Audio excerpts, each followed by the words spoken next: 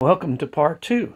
I have a link in the comments section for part 1 where we did 13 through 25 in the brand pyramid, and we're going to kick off today starting with number 12 and probably tick off a few of you as we go up to the top. You may even start with number 12. Stay tuned.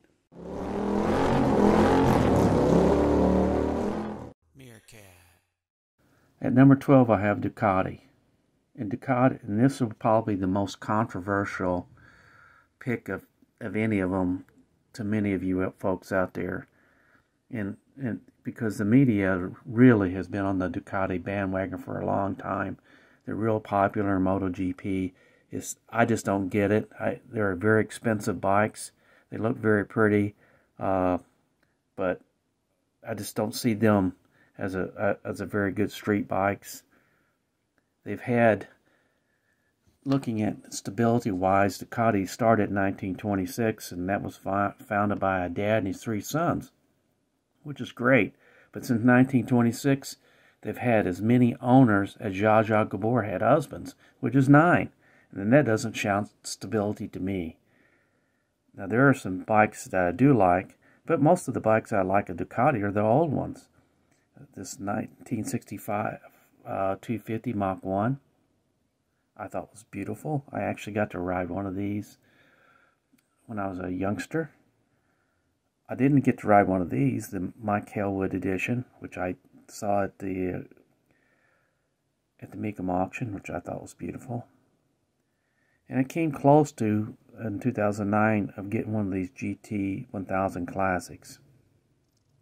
Although I did really like the silver Ducati here a little bit better, but thought the GT would actually be more functional. I guess if I had to have a Ducati today and I had to pick one, I would pick one of these Scramblers, which I think is a beautiful bike. Don't get me wrong, Ducati's a fantastic brand, but I just think they're overrated. That'll be controversial. I have KTM number 11, and I really would like to see them up higher because I do kind of like their philosophy that their bikes are race ready. I'm not too crazy about everything painted orange, but they do have a few little blue items here and there now. But when I checked their reliability, one of the checks I did was I checked the database and recalls. They don't have a lot of recalls, which is the blue line here.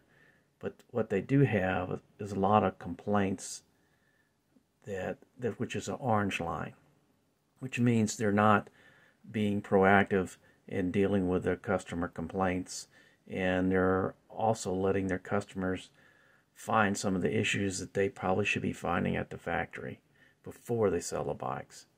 So until they get that remedied, I'm going to have to keep KTM the number 11, even though I'm going to show you some bikes that I really think are exciting bikes. Cracking the top 10, I have Harley Davidson, but quite honestly, they probably should be somewhere around 17 or 18. Fair, I banged on KTM for having so many customer complaints, but if you look at Harley Davidson, their customer base is very unhappy with them. Let me show you the customer complaints here. Then recalls are in blue, and the customer complaints are in orange, but they have a tremendous amount of complaints and a high number of recalls. Only one higher in recalls is BMW in the last 5 years. But I have to give them credit for the Pan American and the Sportster. The Revolution Max and the Pan American's not my cup of tea, but apparently it's a lot better. Most people expect it. I think the Sportster's a little disappointment because of the riding position. The new Icon series, which kind of looks like just a regular Harley with just a little older, it's nice looking, but they're so expensive. They built something that never was in a Brock Street Fighter. And the only Harley Davidson, and probably the reason I have them number 10, is what they could have built, the Cafe Racer. That I kind of like the looks of.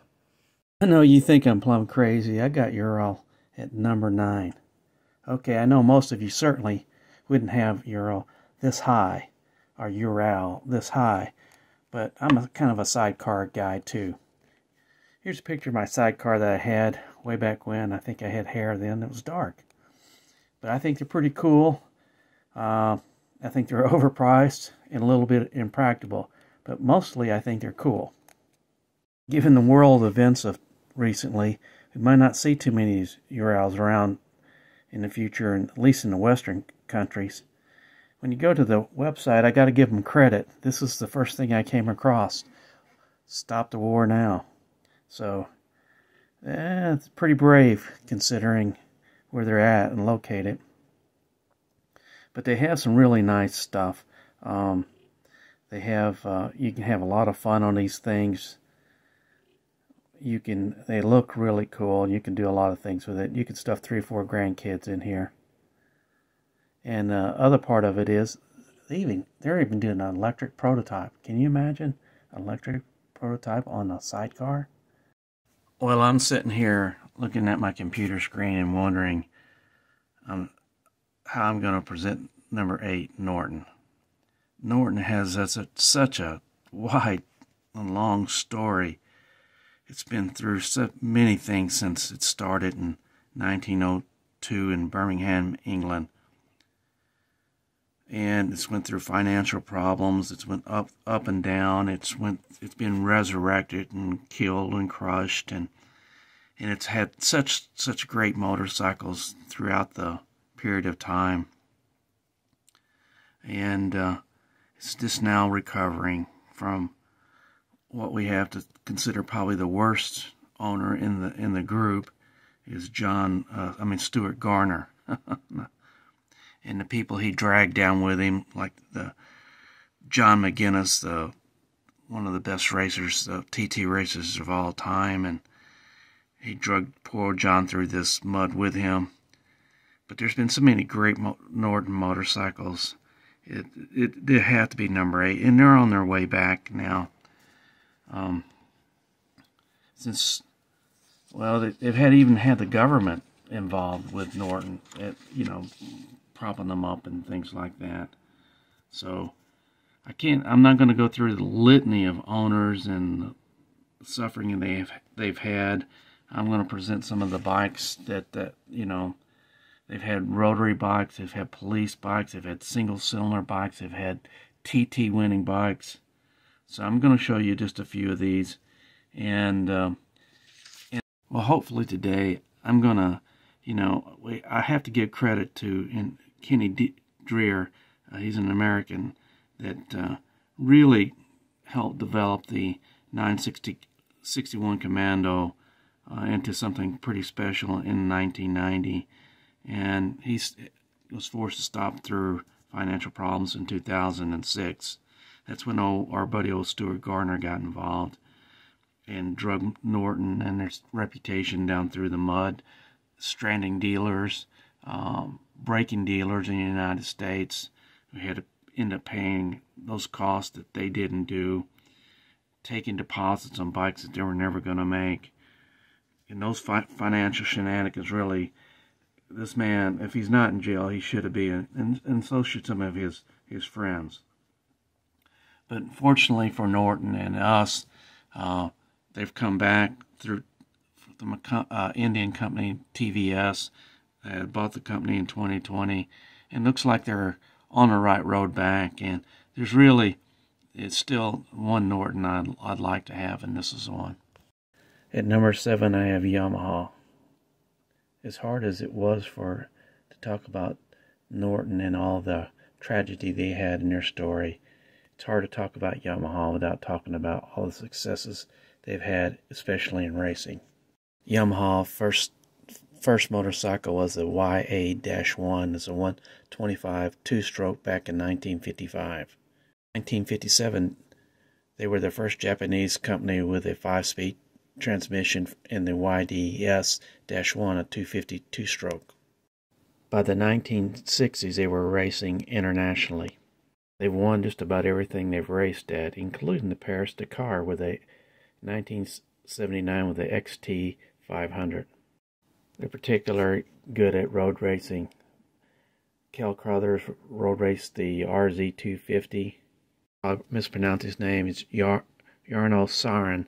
Won the Daytona in 1973 on a TZ 350. Hard to count how many Grand Prix wins Yamaha has had over the years. 242 Grand Prix wins. They have at least 29 motocross world championships. Stefan Everts winning 101 wins, the most ever in motocross. They've won the AMA Motocross Championship 9 times. Yamaha won the Daytona 200 13 consecutive times. Yamaha's first four-stroke was a 1968 XS 650. Here's a picture of the 1975 TZ.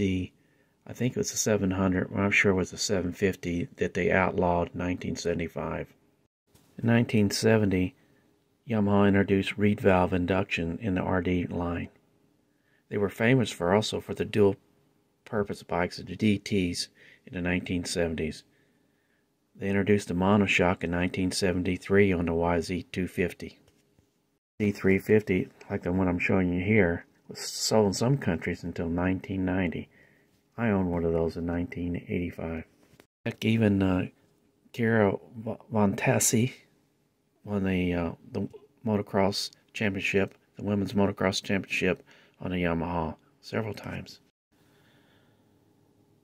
Yamahas continue to win MotoGPs, with a lot of those victories coming from Valentino Rossi, and up until today. Although the YZF R1 is right here, looks sharp. In 2022, they're also updating the Tenere 700. The list wouldn't be complete without the 2022 MT10. One of my favorite YouTubers out there rides a MT10, Bandit Man UK. Although I think his looks a little bit better than this. What do you think, Bandit Man? At number 6, a surprise to many of you, is Royal Enfield. How did Royal Enfield get to be number 6? It got to be number 6 for me because I like the way they look. They don't cost a lot of money, and the company has done a tremendous amount of quality improvement in the last, well, they started building them in, Royal Enfield started building in 1901. It was built in England, in Redditch, England. Royal Enfield Bullet is one of the longest lived motorcycle models in the world. Started out in 1932, this model, and they built it in a 250, 350, and a 500. The Royal Enfield has the longest unchanged production run of any motorcycle and remained in production since 1948. The Bullet is even older, has passed 75 years of continuous production. 1955, Royal Enfield partnered with Madras Motors in India for 800 Royal Enfield Bullets, 350 Bullets to be built. 1962, all of those components for those 800 motorcycles were all built in India. 1955 to 1959, Royal Enfields sold in the U.S. were sold under the brand of Indians. Each factory closed in 1967. Spares parts operations were sold to Velocet, and they stayed in operation until around 1970-1971. In 1990, the Madras Group collaborated with the Eichner Group, and they merged. In 1999, the Royal Enfields in India began badging themselves as the Royal motorcycles as Royal Enfields. New factories were being built, and in 2017 they actually had started production of their third plant.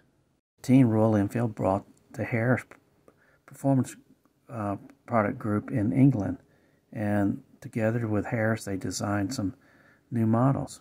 The team was a big year for Royal Enfield. They established a North American headquarters in Milwaukee. In 2016, Royal Enfield brought out the Himalayan, and it's been very popular. Here's the 2016 model, and here's the 22 model. 2017, they introduced the Royal Enfield 650 Interceptor and a Royal Enfield Continental 650. In 2017, I also bought my first Royal Enfield as a Classic Chrome. Production of the Classic Chrome 500 ended in 2020. The Meteor series was introduced, the 350 Meteor introduced I think in 2020. And you can't forget about, Royal Enfields make some great models. They made one from 1939 to 1945. It was designed for World War II to be dropped out of airplanes, and it was the 125cc two-stroke. It's called a Flying Flea. Royal Enfield also had some production twins from 1949 to 1963. They had one, this 500cc called the Meteor Minor. They had a 700cc called the Super Meteor. And they had another 700cc one called Constellation. And in 1964 they had the Continental GT Cafe Racer, which looked very much like the Continental 500 they built in 2013. And I think the last model that came out of the Royal Enfield in England was the 736 Interceptor. There's a lot to be excited about with Royal Enfield. They've done really well. They're just now taken off and starting to sell a lot of motorcycles. I think in 2015 they outsold Harley Davidson worldwide. So they're going up pretty good. They're coming up pretty fast. The products are affordable, they have nice quality, and they look great. At number 5, Moto Guzzi. I don't own one. I've never owned one. Mr. Bill's got one. Rapid Roy's got one, and I do get to ride them.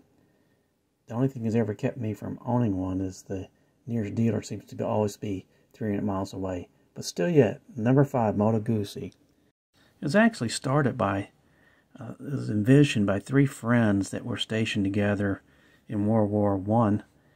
Butcher the names, but Giorgio Parodi, Giovanni Ravelli, and Carlo Guzzi. Now these 3 guys thought of this. Unfortunately, Ravelli died in an aircraft crash in 1918.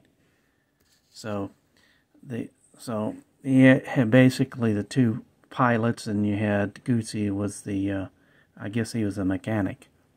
Some of the earliest bikes bore the name of Guzzi Parodi, mainly to shield the shipping fortunes of Parodi. Soon they changed the name just to Moto Guzzi, though Carlos Guzzi received royalties on each bike. Carlo initially didn't have any ownership in the company at all. Carlo did some engine designs actually from 1921 up until the mid-40s and 50s. The Moto Guzzi just made single-cylinder, horizontal cylinder engines. They had different sizes.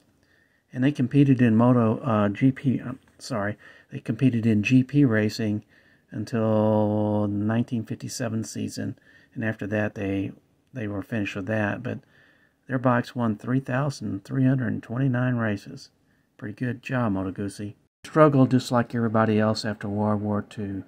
But in 1964, the company was in financial crisis. Parodi was dead, and Carlos Guzzi had retired. So the direction of the company fell to Enrico Parodi, and Giorgio's brother. So that's who picked up the reins. Later in 1964, Carlo Guzzi died. In 1967, Moto Guzzi was in state control, and that's where they started developing the 90-degree V twins. The first one, I think, was 700 cc's and about 45 horsepower. Later on, they would have 750s, 850s, 1100s, and 1200s. In 1973 through 2000, Di Tommaso of the car fame actually ran and owned Moto Guzzi. In 1975, they came out with one of the most iconic Moto Guzzis, the 850cc Le Mans Mark I, and it continued to be revised up into a Mark V in the 1990s. 1980s, Grucys created a 4-valve head for the 650s and 750s. In 2004, 2000 to 2004, those were their Aprilia years. I didn't really understand that. Aprilia owned Moto Guzzi, and I think the best thing they did was kind of renovate the Mondello Moto Guzzi factory. From 2004 until now, it's Moto Guzzi's owned by Piaggio. They used to be a competitor to them in scooters back in the day. I'm going to show you some of the pictures of Moto Guzzis that I haven't shown you so far. From the very first model, 1921. Then we have the, which is really nice, single cylinder. Then we have the 2000 V8 V7 Classic. And coming up until today, until the 2020 V7 Cafe Racer. And the V100, the green one, which I think is a special edition, Centennial, and the V100, which is the red one, which is one of the new models. You notice the exhaust is coming out the sides. And last but not certainly least, one of my favorites, the V85 TT. Even though I don't own a Moto Guzzi, I'd love to own one. I like to get it, to ride them every chance I get. I think they're lovely bikes. They're not a bike that you get in a hurry on, but they still have a very good legacy, a good character of the bike. A little expensive, but not too bad. Moto Guzzi number 5. At number 4, MV Agusta. What a wonderful Italian manufacturer with a great history in racing. It was started in 1945 in Italy by the Count Agusta as part of an aircraft company that was founded in 1923. However, after World War II, they were forbidden to produce aircraft, so they had to do something to stay in business. So they actually started out making this 98cc single-cylinder two-stroke. They started actually thinking about it in 43, but started building it in 1945. It was called, the first one was actually called the Vespa 98, but I think Piaggio already had that name, so they changed it to a Turismo and an Economica.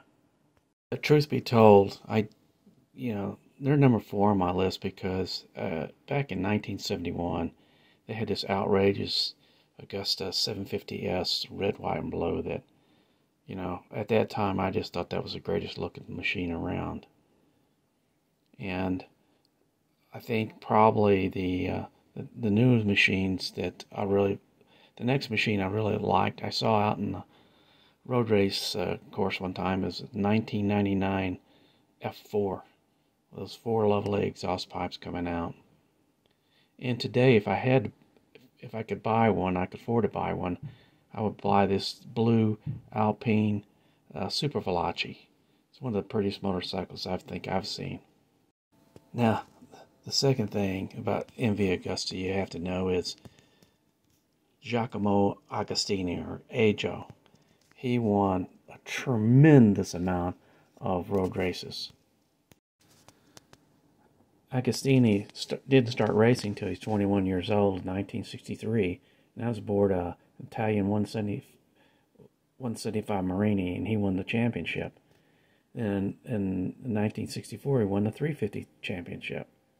But he moved to where he got all his fame really was when he was riding for MV Agusta from starting in 1965, and when he's a teammate for Mike Halewood. And almost, if his motorcycle hadn't quit, would have won the 350cc championship, but finished second there. But he went on to win 7 straight 500cc championships, and 7 times he also won the 350cc championship. And in addition to that, he had 10 Isle of Man championships. He left MV Agusta for a season in 1974 to ride with Yamaha, but occasionally he still rode with with MV until 1976. And he rode the 3 and the 4-cylinder. First, listen to the 4-cylinder.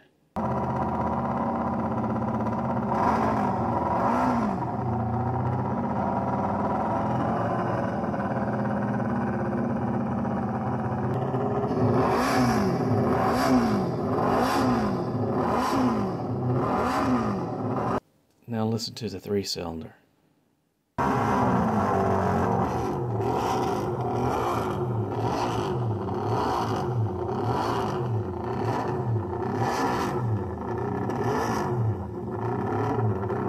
Like I said, MV Augustus number 4 is mainly because of they've got beautiful motorcycles and Giacomo Agostini, one of the world's best road racers ever. All right, starting number 3, we got Honda. And I'm going to move a little faster and finish this up pretty quick now because everybody's familiar with the last 3 brands, and I'm really not going to have to go into the history.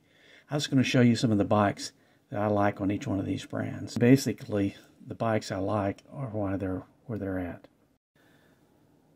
I like Honda. I've grown up with Honda, and from the very beginning of all these bikes, these 10 bikes I'm going to mention mean something to me. The first one is a 1966 CB 160. It's the one of the first real motorcycles I rode.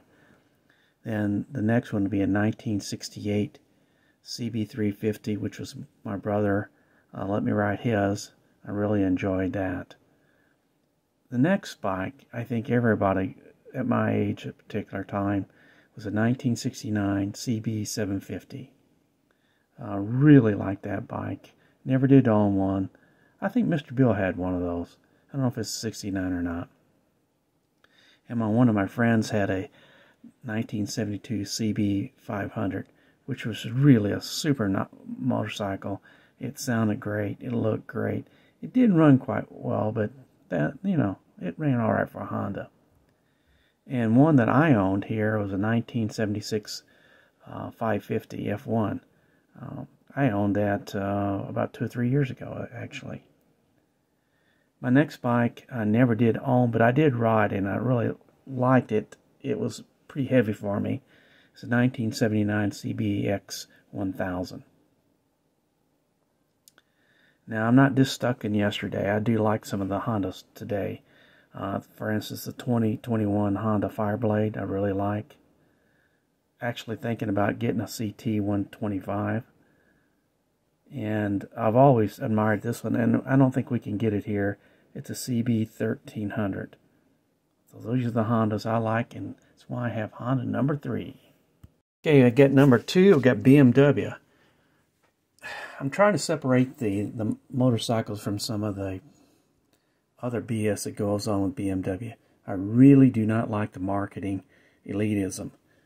I was actually a sales manager for BMW motorcycles for a while, and I did not like it then. I still don't like it today. And I do have some concerns about the reliability. I'll pop up a slide here. They had the most recalls for the last, from 2016 to 2021 of any motorcycle brand. But besides that, I'd have the number 2 because I do like the motorcycles. And I'm going to start with the very first one that I saw. It made a big impression on me as a kid. It was as a 1961 R60/2. I just liked the mechanical bits and bobs about it even as a kid. And as I was growing up, and I was in an army stationed in Germany, one of the bikes I really liked was the R90S. It's 1976, and really liked it. If I had any money, I would have probably bought one, but unfortunately at the time, I did not have any money. The third motorcycle is the R80GS. It's 1980. I saw Werner Wagner riding an R80 around on an Edelweiss tour, and he was just magical, his riding skills on that bike. We lost Werner a couple years ago, but he was really good.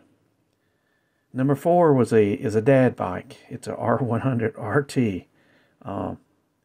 We were talking, did things about, do we have dorky dad bikes or not. Well, if this is probably the closest one for BMW on my list anyway. And number 5 was one of the only GS I have on my list for BMW. It was R100 GS. It was the black and yellow Bumblebee edition. I really did like that. Number 6 is an R50R, R850R. This was actually the first motorcycle I sold as a salesman for BMW. So that's why it's on my list. Number 7 on my list is a K1100 RS.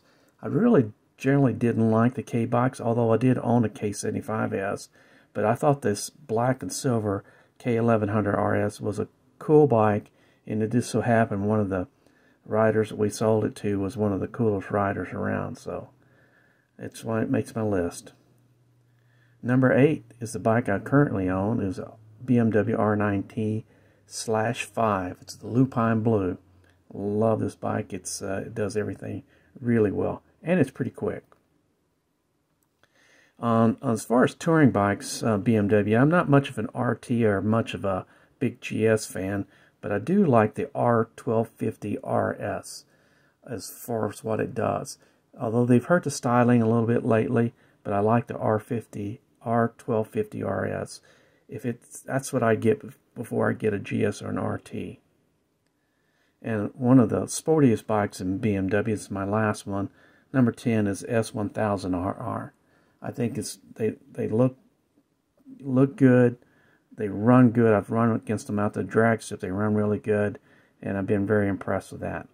So this is why I have BMW number 2. So I wonder who's number 1. All right, here's number 1. It has to be Triumph. Come on, man. If you're watching my channel at all, you know it's going to be Triumph. But you have to be impressed by Triumph. John Blower bought the company back in 1983 and actually licensed Les Harris to build the T140 from 1983 to 1988 while he got together the wherewithal and all the machining and design for the first Triumphs that were in Europe in 1990. Triumph didn't come to the United States in 1995. Now, John ran the company from the time he bought it in 1983 until 2011 when his son Nick took over. Nick had a few shaky years for most of us Triumph folks, but I think he's on track right now. Let's take a look at some of those Triumphs that made Triumph number 1. I guess I'd first start with the 1937 Speed Twin. I think that's just lovely. It's just the engine. Edward Turner wasn't that great of a manager, I don't think, but this one you have to give him credit for. And the very next Triumph, kind of iconic and still going today, is the 1959 Triumph Bonneville. That was the first one, that orange and white. I really loved that. Then growing up, I used to watch Triumph racing, and well, I actually didn't watch them because there wasn't anything on TV, but I read about them in magazines. Guys like Gary Nixon, number 9, he was a tough racer. Jim Romero, I even got a Jim Romero jacket. And one of the most famous racers during that period of time, bike-wise, was called Slippery Sam. It was a 1970 Trident. It won 5 consecutive 750cc TTs at the Isle of Man from 1971 to 1975. And it had the best average speed of about 102 miles an hour. And that's on 84 horsepower. I've never read actually what it did run, but the average 102, you had to figure that today the fastest bikes out there are averaging 132, and they have over 200 horsepower. So, Slippery Sam. And of course, you know, I do like my Triumph Thruxton R. I have that. My first Triumph I bought was a 1996 Thunderbird, kind of like this one. One of the many Triumphs I sold, but one of the One of the special triumphs I saw was this 1997 T595 with aluminum frame. I really did like that bike. And in today's bike, the 2022 Speed Triple RS, it's just it's a lovely bike. And you know, if you got somebody better as an ambassador than Steve McQueen, the king of cool, then we'll anoint you the #1 brand. But these are my picks, folks. You may have something, you should have something totally different. These are just my opinion. I wanted to also mention that I got a couple honorable mentions here that didn't get to make the cut. Was Laverda. I really liked their bikes, especially the big 3-cylinder bike that they had. And I also liked Moto Morini. I liked the little small 3.5 they had. So this is mine. Sorry for taking so long, but it was supposed to be a 15-minute video there. It ended up about 35. This is Flat Cap Cafe Racer out. Join me and my friends at Flat Cap Cafe Racer for riding and racing. Please subscribe.